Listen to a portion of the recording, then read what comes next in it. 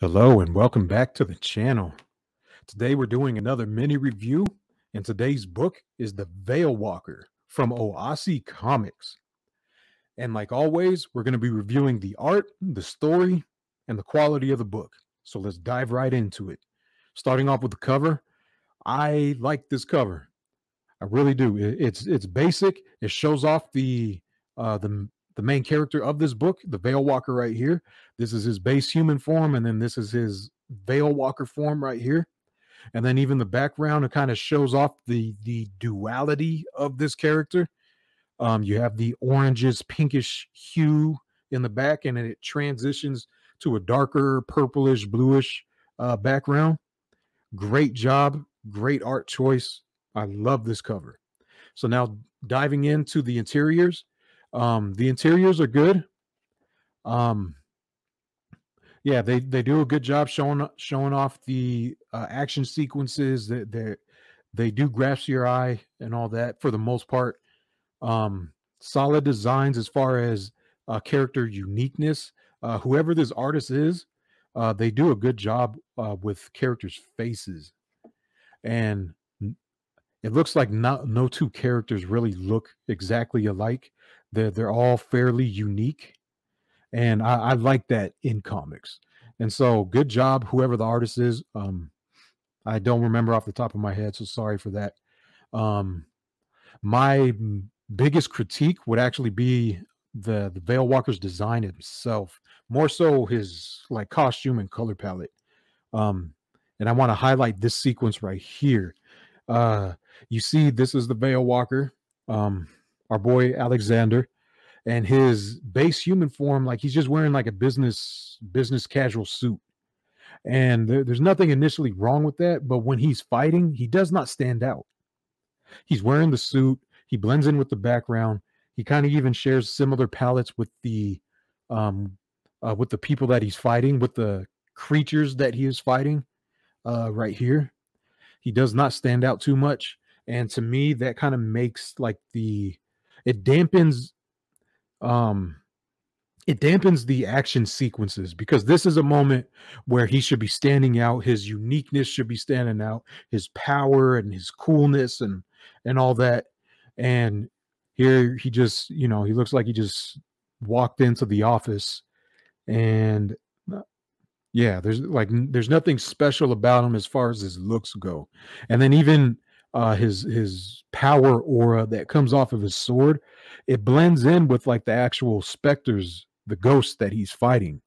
And it's hard to tell if that energy came off the sword itself, or it was the result of him uh cutting these things.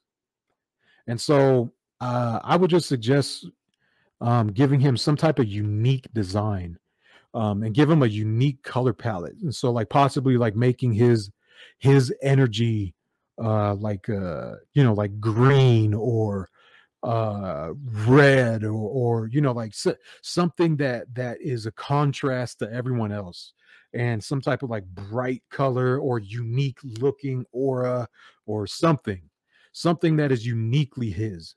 And because he's the focal point of this whole book. He's the star of it, so he should stand out, especially when he's fighting. Because like when he's doing his investigations, that's one thing. He's like, all right, you kind of have to blend in right there. But when you're fighting, that's your time to shine. And so that's my only critique right there. But it's still solid artwork. The action sequences are cool. They are entertaining. And so good job overall. But I would really, like I would really suggest some type of character design uh, changes with that, just so he stands out more. But that's really all. The story is solid too. It's just a basic story. Um, he seems to be some type of some type of monster hunter. And so he's doing an investigation about a murder of a online influencer, a YouTuber type personality, and he was killed by a monster. So he's looking into it. And as he's doing his investigation, he's uncovering possible like satanic or cult sacrifices and stuff like that. And um, as the investigation goes on, more about this character, Alexander, is revealed as well. He has some type of spirit that is attached to him, and it seems like they have like a symbiotic or possibly parasitic relationship with each other.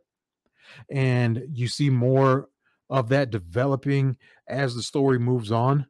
And at the final conflict at the end, the story just kind of, it just kind of cuts off, and it leads into a cliffhanger to the next issue. And so overall, it's a decent starting point for the character. Um, I just wish there was more explanation of how this guy's powers worked.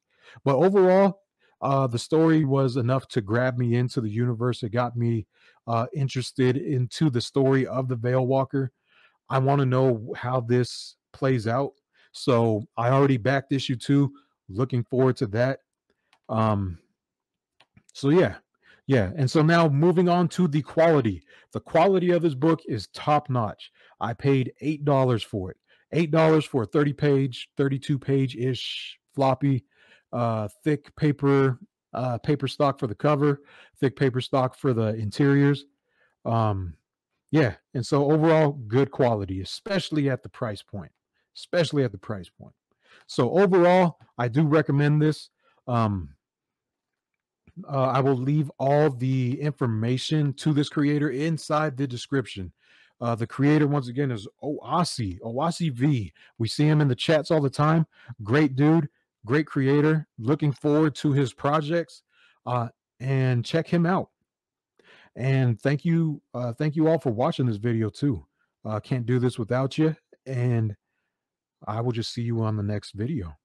Thank you for stopping by.